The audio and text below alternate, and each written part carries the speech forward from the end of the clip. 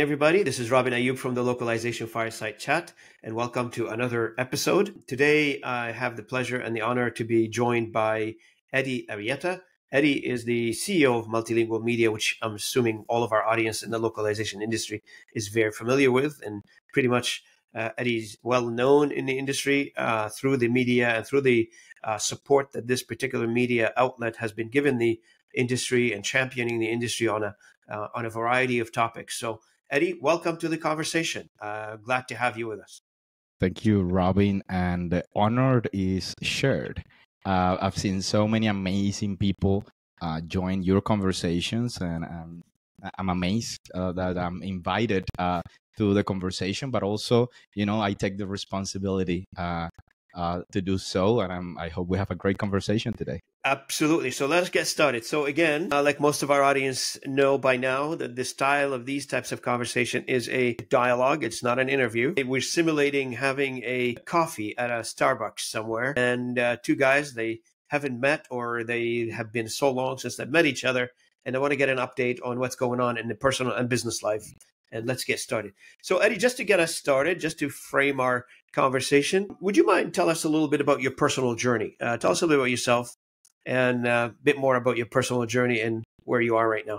Yeah, fantastic. I'm very grateful once again to be able to talk to you and having a coffee. I'll make some mentions to coffee later. I'm from Colombia in South America, a city called Sincelejo.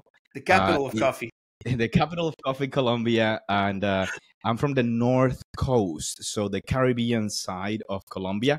I'm from that part, so Cartagena, Barranquilla, all that area, Sincelejo. Those are the coastal cities. I'm about like 40 to 45 minutes away from the coast, so I get the chance to go there very often. Very tropical, very hot all year round. This year is supposed to be a rainy year. I like it. It's nothing like I've seen in other places, but I'll try to summarize because I'm very grateful to like most parts of my life. I would say all parts of my life. So I could talk forever about all these details. But born and raised in Sincelejo, the state is called Sucre, the north coast of Colombia, Caribbean, very tropical, lots of salsa, lots of music, a little bit of chaos, right? People that really care about social issues, the whole romanticism of Latin America. Every single preconceived notion that you have of Latin America, you have it in Sincelejo, and that's where I'm from. I'm a Latin American, like through and through. And I've had the opportunity to visit other places around the world, and that has opened up my mind to, the possibilities and the things that we could do if we are able to talk to one another and communicate. So I love this conversation. I had the opportunity when I was around 15, 16 years old to get a scholarship to go to this place in Wales called Llantwit Major, and the place is called the United World Colleges. The United World Colleges are these, I'd say, sisterhood of schools around the world that look to raise global citizens that ultimately care about what's happening around the world and want to make an impact, a local or global or all sorts of impact. And I really bought into that idea, and I felt that all I wanted to do was to do good. And of course, along the way, you make tons of mistakes, like irreparable mistakes. But what you end up doing is you start figuring out that you can be a good citizen and you can do good around the world. So I bought into that. That was 16 years old. Then that was 2 years. I had the opportunity to go to the US for college at another small town called Fulton, Missouri. So I go Sincelejo, Colombia, Llantwit Major, Wales, Fulton, Missouri. It's crazy. It's crazy. 4 years I did international business, some economics, some French, and then I decided to come back to Colombia against all odds. All of my friends were like, "Why are you going to Colombia? There are no services there." I'm like, "I know, we live in trees." I'm like, use taparrabos is what we call, right? Like the thing that covers your butt. It's just the leaf on the front. It's like, yeah, that's how we dress all day long. But it's amazing when you start seeing that, you get comparable levels of services. There are others that you don't get. And we'll talk about that probably in a bit. But then, Fulton, Missouri, I decided to come back to Colombia. I go to Medellin. That's where my sisters were studying. I have a twin sister, Melissa. Twin. So I'm a twin, right? Melissa is a pediatrician, a medical doctor. And then I have a younger sister, Marcela. And then my parents live in this hometown in Sincelejo. So when I go to Medellin, I meet my wife, Lauren.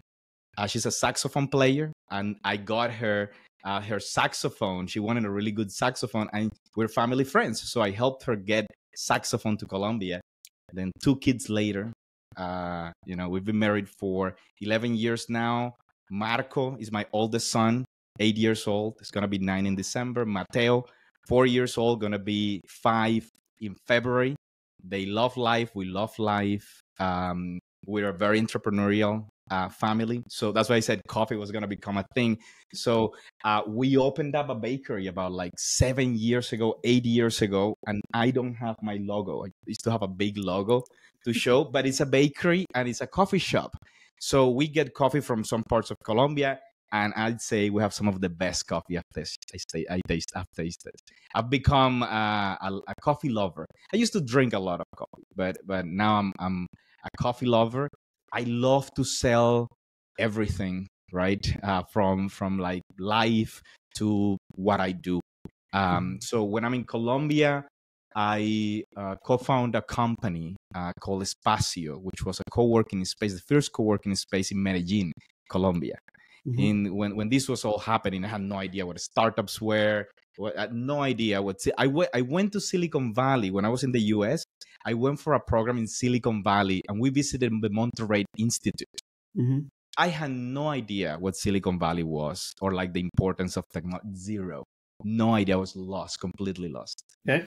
And then in that process, this is when I'm getting married. I visited San Francisco for the first time. For the first time, but this was my second time. I had already been there. I did tours in Facebook. Like I saw the wall where people sign, like with the work of Facebook. I saw that wall. Like I was there. Okay.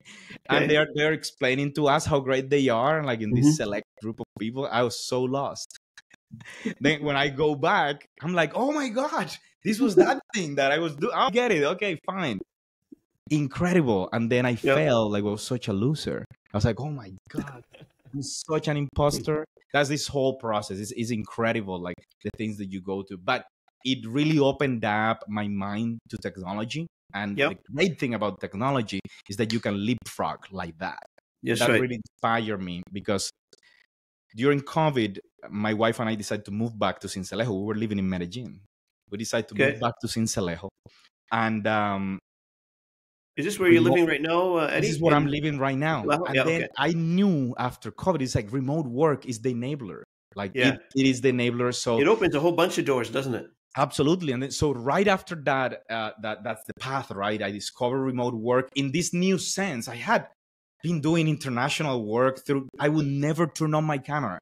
And it's crazy when you start talking about like being able to turn on the camera. It's like, and then you go to events, physical events, and you shake your hands and you know each other.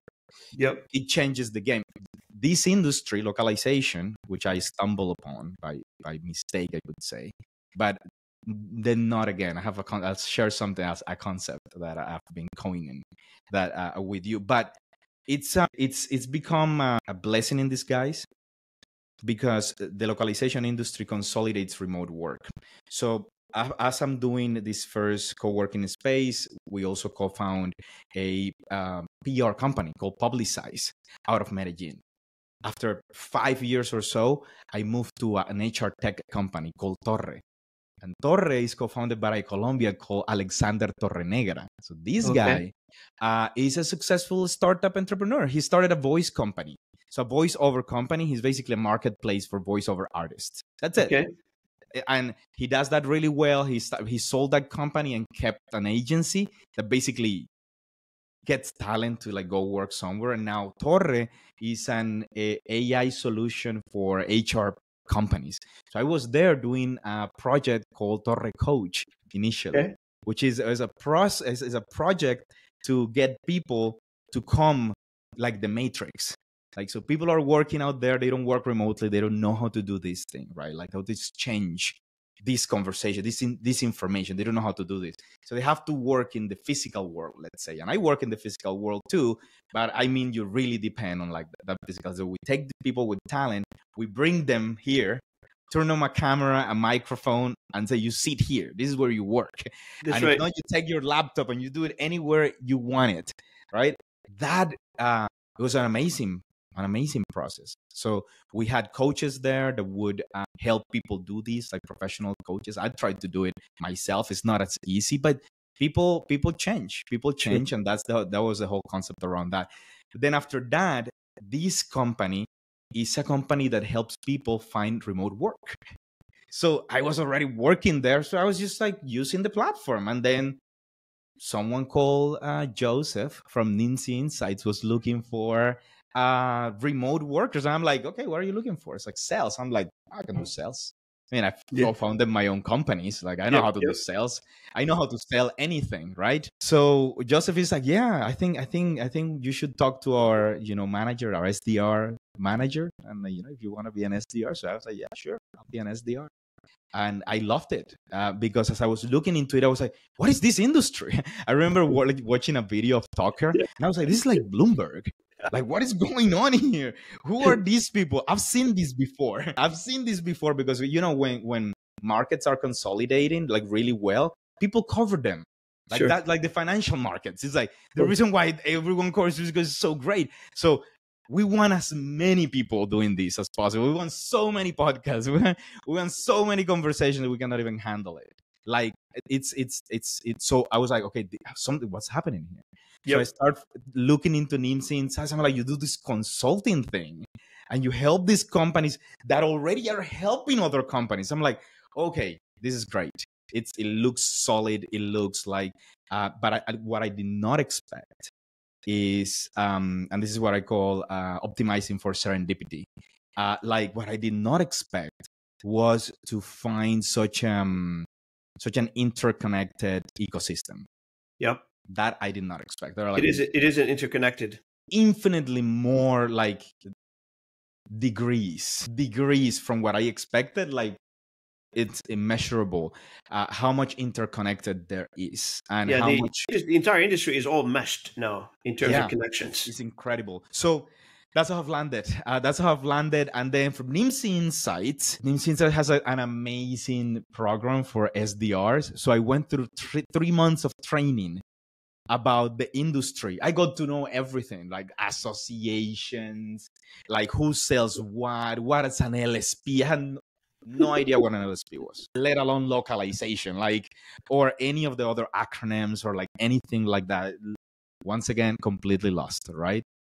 But that training was very critical in like helping me confirm kind of like my own instincts around what I was seeing from an industry.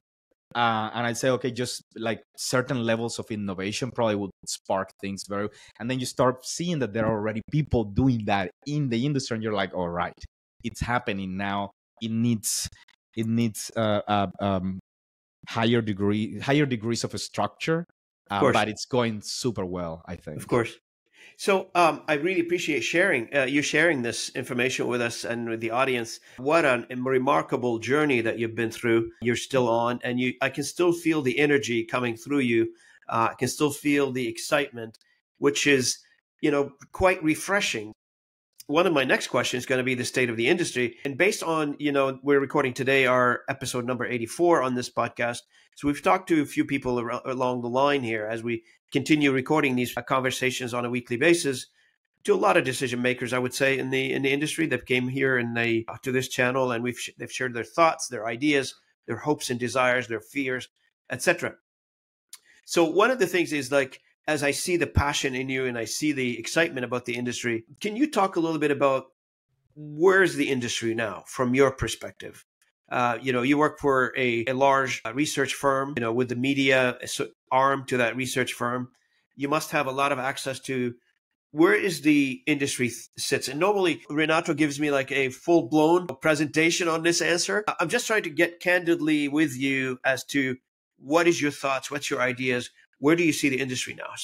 That's a great question, of course. I have to start with, so NIMSI trains me really well. February 2023, I get this conversation about whether I'd be interested into moving into Multilingual magazine. And I heard, so get me, right? Like when I see Tucker, Johnson, CNN, and then I see Multilingual, it's like, okay, this is like the Atlantic. This is the that's right. Times, Times Magazine of the industry. That's Are you right. asking me? Like you really, this is not even, it's not a doubt, right? Like it was, so I felt like they've never really had a salesperson. Marjolaine, who did an amazing job, was the CEO. So she started as a marketing coordinator, and CEO takes the magazine to become this very sophisticated, well-written, well-distributed product. And I get that offer in, so February, get to work with Marjolaine all this time, learning now about companies that, are talking about this actively, doing a lot of media. And in November of last year, Marjolaine mentions that she's looking to transition in November of 2024. So November, and in this year, a year later, right? So I joined February 2024. Marjolaine saying like, I don't think I'm gonna leave in November. I think I want to leave earlier. I think this is ready. So I had the trust of the board, and then with that, then I embark in this process of now completing this cycle of understanding kind of like where the industry is at. I'm just contextualizing for, mentioning state of the industry. I think the first thing that came to mind was that I don't think, and I have to check, I haven't really checked what all the consultants are saying, but I get this gut feeling that we're really we're not in agreement of what the constituent elements of like measure are right now. Like we're measuring different things, and I don't think we're considering many things that are incredible to me. I'm going to go next week to the COP16 meeting by the United Nations in Cali, Colombia. So I'm going to be representing the state where I live, Sucre, which is the state of Sincelejo. Yes. And and I think I lost my train of thought with this one. The status of the industry again, you mentioned that the consultants are not in agreement of or the constituent elements of measures. We're not in agreement. So in this COP event next week, you should see the number of translators they are hiring. They don't work in any companies. They don't even know that the industry exists. This thing we call the industry, we are not even noticing. We are like scratching the surface, pretty much. And then you have these people like this translator. She's gonna be making $1,500 for translating for like a whole week. $1,500, and this is just someone I know. Right? And I make this connection. How many more people? This is an 18,000 people event. 190 something countries, 14 heads of state. Who is measuring how much money, how much translation and interpretation money, how many tools we are using? I think we are not measuring even, we're not even like close. That's what I think. Now, the concept of the industry might die, and that might be considered, the industry died. That's a possibility. I don't think it will, because it's, like we said, it's super interconnected. So it's found in that interconnection a power to succeed and a power to thrive forward, right? To help the ecosystem. And what the system has done, and what I've seen, is it evolves very quickly. Very quickly. The level of adoption in the conversation is in parallel with startups. That means you're moving at the right pace, because most conventional businesses do not move at the pace of technology. Yeah. The industry is really able to make a spin to it and have translators and linguists continue being relevant in the conversation. That's amazing. That's very, very promising. So I should say that I have seen an evolution from the beginning of the year when I started, in April of this year. We've been doing this for 2 quarters. I'd say what I've seen is an evolution on the tone around technology. I think there was a lot of reverence to technology, or in particular, really what we've been calling artificial intelligence. There was a bit of reverence to kind of like refer to it, and a lot of like respect and honor. And I think that's now that's, I'm not gonna say lost. I Diluted. think the respect is being rebalanced, and now the conversation is more like, yeah, this is not like we use this thing, right? Yeah. There's Yep. still a reverberance of that like idea of like, oh, the frantic, panicky reaction to like this new technology is gonna do, like, it's like, I don't think you've been meditating enough. Yeah, that's right. That's right. That's right. I think you should meditate a bit more. Just meditate a little Take bit it more. take it as a positive. Make a spin out of this, and have creative like business models. Preferably after 1 hour yoga, right? Yeah, we're really talking business here. Like, what are we talking about? Like, we're talking about like, do people want this or not? If they don't, you do something else. That's right. And the constituent elements of the value you add stay there, Yeah. right? Technology has empowered so many translators and interpreters to do so much amazing stuff, that what I'm seeing then is an evolution of the crafts that That's I right. see around, and that also includes multilingual. I love how you put it. Evolution of the craft. Absolutely, you're Yes. correct. Yeah. Multilingual is doing that. So Yeah. we're partnering with Pangianic to have our content be translated, but also to have, a conversation with our content and Yeah. ask questions about the content we have on Multilingual. And let me be very honest, we're super open to all sorts of partnerships, right? To be able to understand how this is evolving, I think we just have to understand what I think we know, which is Sure. association, cooperation, and collaboration is the key differentiator. Correct. Because if we all want you to succeed, we want all companies in the industry to succeed, we want all podcasts in the industry to succeed, we want all events to be packed with people that don't know about this, so that thing that we call the industry continues to exist. So it's kind of like the decision of the industry at this point. One of the things I noticed in the industry, and I'm like you, I entered the industry by accident 21 years ago. I noticed about the industry is we, in comparison to other industries, and we all belong to the knowledge base industry. This industry belonged to a larger industry, which is called the knowledge base industry. And I call it that entire content life cycle. Like, it depends on where we are. Like in the translation business and the localization business, we are in the transformation of content from one language to another. But however, some other sub industry in the knowledge base industry, they are in the content creation. Of course, our industry is waking up to the idea of creating content, and I see a lot of companies now starting up creating content in native languages, which is great, in target languages, which is great. Now, one of the things is, first, I want to give you and your team lots of kudos for supporting the team and for supporting the industry. That's very admirable. Personal experience on my side, every time I send a press release to your team, they're very helpful. They post it online, they share it. I really appreciate that on behalf of the Localization Fireside Chat and my readers, everybody who participate in this conversation. Thank you from the bottom of my heart for your support. I really appreciate that. Now, going back to you've taken on the role in multimedia. Tell us a little bit about, what has changed in terms of your editorial strategy, your challenges that you face, perhaps that you want to fix or not. Maybe there is no challenges. Maybe there are opportunities. Every challenge is an opportunity.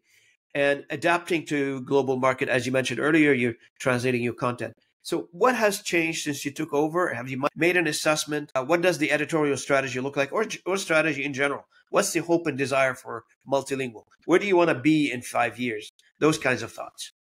That's an amazing question. Thank you. It allows me to think.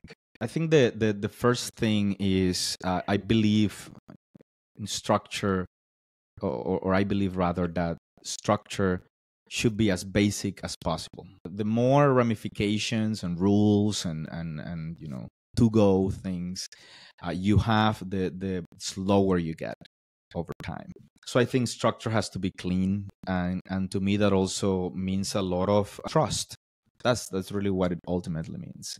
You have to trust that we are on the same page about direction as a team, and that We understand that most of these things are up to us, and that there are no bottlenecks unless we have black swans, meaning, okay, I can perform, right? I can perform at my with plenty of space, and because I love what I do, I'm not counting hours. I can't count hours, and I don't want to ever count hours, right? I work as much as I can and as much as I want. That it's very clear, and everyone in the team has had that. So there are a lot of things to continue, I'd say.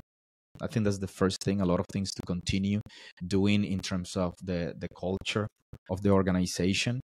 The one thing that I've been focusing on in the past few months that I found as a great opportunity, and that we were doing it timidly, um, was consolidating conversations with our partners, associations, universities, and companies, and also thought leaders, and our Yep. community at large, and using that to create content and to propagate content. So when we see Robin making an effort to have a podcast in general, if it's not related to a company, we're like, we're all in, we're gonna promote it, we like it, we have guests for you, because it makes sense for everyone. So doing that with events, and then when assisting events, doing as much coverage of the event, as many people talking about the event, the better. That's right. We don't have enough people to talk to everyone at the And conference. you know what? We What don't I have. noticed as well, I'm not sure if you agree, in comparison to other industry, one point I was going to mention earlier is we don't talk about our industry enough. I find other industry are louder in terms of the number of interviews they do, in terms of the media they put out there. If you're looking at any other industry, automotive, pharmaceutical, whatever industry you want to pick, we seem to be under the rock. As you mentioned earlier, there are some translators who are going to be working at this meeting that you mentioned earlier, and they probably don't know about our industry. Translators. How about people who are not in the translation business? Yeah. So yeah, it's lots of things to continue, a few things to try. This is gonna be a first. You heard it here, a Localization Fireside Chat with Robin Ayub. I have not talked about this to anyone. We haven't published this, um, but because we come from HR background, I mean, I just came from Torre. I am very sensitive to humans and talent, and people getting the right jobs, and people, finding opportunities and finding what they love. So I like this thing. So we realize that there are the efforts that the industry is making around talent are very timid. Are just like, hey, we have this job board, and we have a job board, a Multilingual. We approve jobs, and that's it. And we don't even know what happens if they find a job or not. And then there are some companies that are doing some staffing services, providing some Yes. staffing services. But what I don't see is the elevation of the conversation around human resources. From the technical perspective, Torre, because Torre was in the HR business, they had conferences about this. They talk about this all the time. So we said, how about we do a virtual event for the industry, where we bring companies that are offering jobs, and then people that don't have jobs. And that's all we're going to do. And we're going to send them to your website. So ATA has a job board. We'll send them to the ATA job board. We'll send, if you have one at Localization Fireside Chat, we'll send them to your job Sure. board. Yeah. We don't. First of all, we don't want to be a job board. Second of all, we don't want to be a talent company. Third of all, we have no interest in becoming, I don't know, in HR, A anything consultant related to for or HR consultant. consultancy. No. We care that our partners can find better talent, that our readers, that a lot of our readers are unemployed, can find work. And if Yeah. they can do it through your website, fantastic. What we care about is spreading knowledge. So that is one thing that we're going to try. It's Well, scheduled for, congratulations on this initiative, and thanks yes, for sharing it with me on this channel today. I really appreciate it.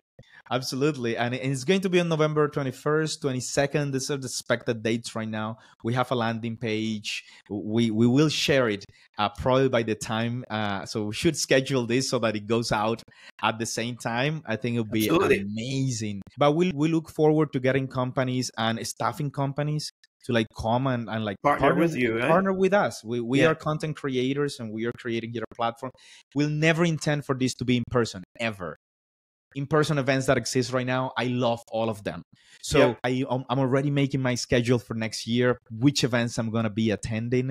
And I love that, right? So I know for a fact that I'm going to be at Gala. I know for a fact that I'm going to be at Vamos Juntos in Mexico. I know for a fact I'm going to be at the Lock Worlds. And then I think I'm going to be visiting some new events this year if time allows. And we're trying to like make sure that I'm when we hoping go I to see this you face event, to face at one of these events. yes, we will do that. We should have another coffee in I'd love person. that. Yes, because I think, and then you will do in localization today. We should definitely get it done. Yeah, and I just want to make sure that when we go to these events, we cover them well, that they get the chance to talk to as many people as possible, because it's really hard to sit down with someone and record their audio. It takes time. You know how much effort it takes to edit and to just schedule people.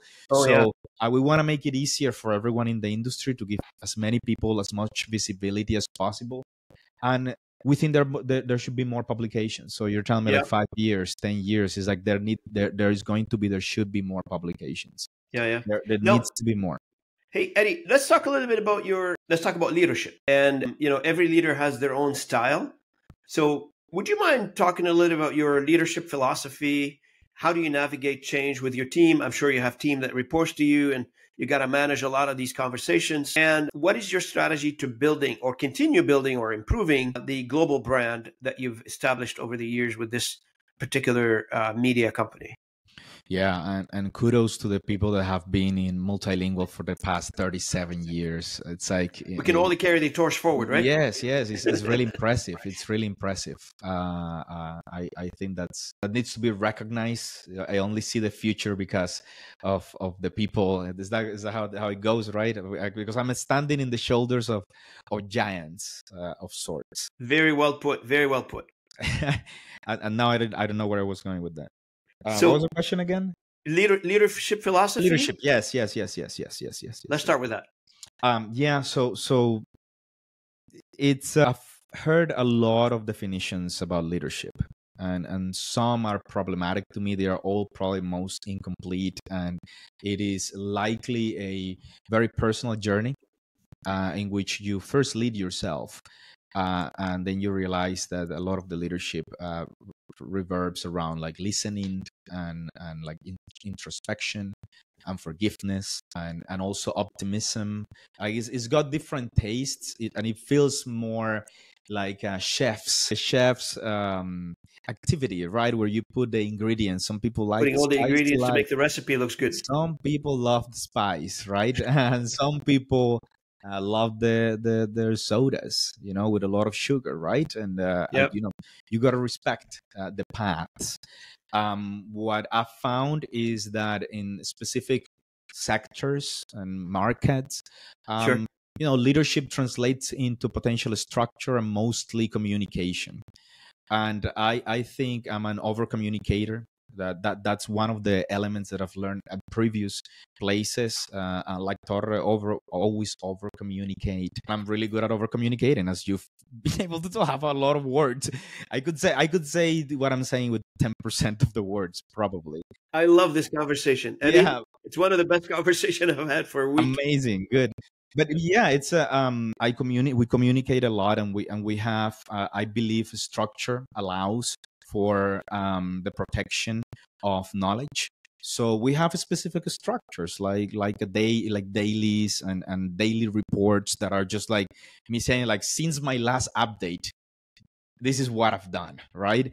And Yep. sometimes, the aim is to do it daily, but sometimes I take 2 days to do it because I am busy doing stuff. Sure. I'm just doing. I'm doing good to me.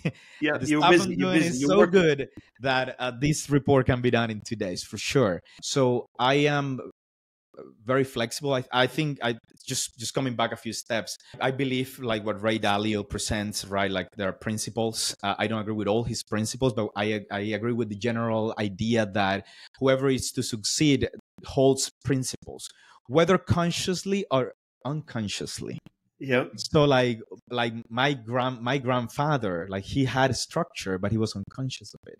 But that structure allowed like a level of success, right? Having your own Sure. house, like educating your children, like that Sure. sort of thing. So I believe structure, that first structure, really provides the legs, or the place for you to get started. And then so there are principles there, and I would share them as they evolve, and they might appear, they might disappear, they might become more prevalent at certain points. So as an example, right now we have one that I stole from Renato, which is now instead of how. No, And you it's have not to be about. super careful with that. You have to be super careful with that, because that means you print out things that could be wrong. You can make mistakes, and we have. But it's like we said now instead of how. I So love that. I'm gonna copy this one. yes, it's very dangerous. It's very dangerous. You gotta you I'd gotta use it at your recommend own risk. Is that how caution. it works? I recommend extreme caution and huge levels of humility, because you have to be humble. I'd say Yeah. that's another principle. You have to be humble. You can. I don't like the idea of like, don't take yourself very seriously. Like that one, I don't like. Take yourself extremely seriously. So that you can hold yourself accountable, but Oh, you're 100%. honest. And if you're honest, then Yep. you take certain decisions. So you have to Correct. be humble, because that what has taken you this far Yep. is a lot of failures, but It's not true. the failures in themselves, but the lessons around the failures that become part of like the story that you're Every building. failure is a lesson. Exactly. And if you can always have a long-term vision of things, and Yep. that's something else, right? Like if we know we're going in the right direction, all other things become very up to whoever is deciding. It's your taste, Yeah. right? It's like, why are we doing more podcasts now? Eddie, show me the proof Yeah. that says that this conversation that you're having with Robin, it is really valuable. It's like, I'm gonna steal the one from Gary Vaynerchuk, where he's like, "What is the ROI?" This is my Gary That's Vaynerchuk. right. It's the What ROI. is the ROI of like your mother's love? It's like, oh yeah, of course, don't be silly. But there's something similar. Like you could potentially measure, but like the effort of measuring takes from the creative, and the creative really leads innovation. That's Correct. what innovation is at the end of the day. So, So yeah, I don't even know if I so continue. Eddie, couple more points and we'll wrap it up. One point is I want you to imagine the content in 2030.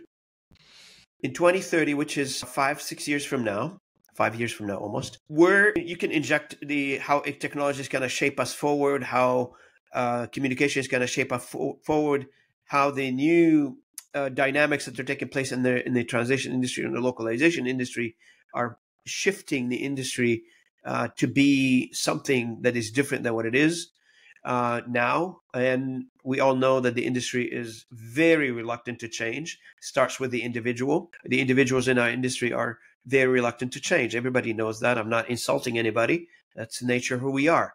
People set a pace for themselves, and they love to stick to that pace or stick to that process that they're living in, which is normal to everybody. It's not unusual. But there's a lot of things coming in, or there's a lot of challenges, I would say, if you don't like change, that they're coming into the industry. 2030, looking down the road for 5 years from now, where do you think the language content landscape would look like? And specifically, how does multilingual media will be impacted or not impacted or supported in that vein? I have my vision, but I'm interested to hear your vision. Curious. What's your vision? So I would think in 2030 we will stop doing translation in the form of what we know today. In 2030 we will be in a like right now, as most people would say, and I don't know how true it is. I mean, it's all started. You can see it around. We are living in some way somewhat of a post localization era right now. It's starting, not taken off yet. But in 2030, I don't think we'll be transforming content anymore. I think we'll be creating content in the target language more than transforming the content. I don't know if my prediction will live to 2030 as a true, but I see the writing on the wall. With generative AI improving, with all tools and technologies are getting a lot better. My background as I don't know if I told you, but my background is computer science, and I've been a technologist for many years before I joined this industry. I see a huge shift in the technology right now, and the biggest shift is the time it takes us to develop something in technology right now. It used to take us 10 years to put something on. I'm exaggerating to make a point, but it used to take us a long time to put a piece of technology out. Today, anybody can move to anyone, open an account in any platform and start putting an app out on, I think it's called Bubbles. You can go to a platform, you can develop your app for free, and you can put it out like in nothing. I mean, you don't need to know coding. You don't need to do any of that stuff. So things are moving fast in terms of technology. And what we know about technology now may not be the same in 3-4 months from now. So what's your vision for 2030? Thank you for the question. You're making it so easy. Nah, it's great. It's great. I love these questions. And of course, there's so many sides to it. Thank you for sharing your thought. Yeah, I think I agree with what you're saying in terms of the content that will just be automatic. It's just automatic. I've been working as an example on this sales pitch for the COP16 in Cali with the UN, and just ChatGPT is so helpful because I have all the information. I know what I want. Okay, here's the 22-page report on like what our goals are over there. Just what does it say? Yeah, It gives me 300 words and tells me exactly what I knew it said, and then I just kind of skim over. It's like, yeah, okay, I got it. Right? Sometimes you don't have time for that, and I think the industry definitely is gonna start getting a lot of these pre-work things done. Right? Like all of the same conversations happening over and over again. I see it in Multilingual. We have very similar conversations when it comes to the creation of certain pieces of content. And then when you start seeing those patterns, you just start saving writers some valuable time that should be devoted to the creative process. Sure. So I think what this does is it creates a beautiful ecosystem for high quality creative content with the same amount of effort. Yep. Same amount of effort, much higher like creative content. I think that's gonna be beautiful for the industry to recognize, for linguists to recognize that value and the usage of this. I think I wish I could call myself a linguist. Oh, that would open up so many possibilities, right? And if you have the knowledge of the technologies, you are really well set. So I think in 2030 we should see a more robust incubation ecosystem. So I had time to just put it into a sentence, otherwise I'd ramble, right? Yep. So this incubation ecosystem, similar to what's happening with startups, and we already see it. I think Translated gives a grant every year for people doing research that can be applied to the industry. Yep. It's like applied research grants to like innovate in the industry. Next thing we need to do, and we should talk to a few companies. We should talk to Logworld. Logworld does it in a little bit with the peak, but we don't have like a startup incubation process. Okay, what's the organization that takes 20 language-related technology like specific to the industry? Why? Because there is a huge advantage. Like how many startups have you seen coming out of the industry, like Blackbird.io? And it's just because it comes from the industry. It's got like plus. It's like I'm not a startup.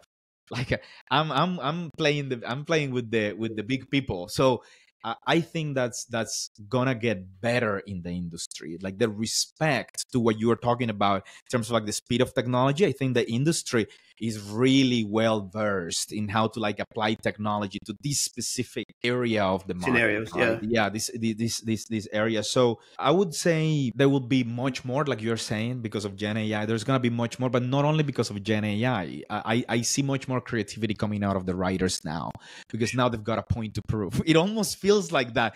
They're like, this ChatGPT thing does not help me as much. I will go ahead and write. I'm smarter than ChatGPT. That's what they're going to put.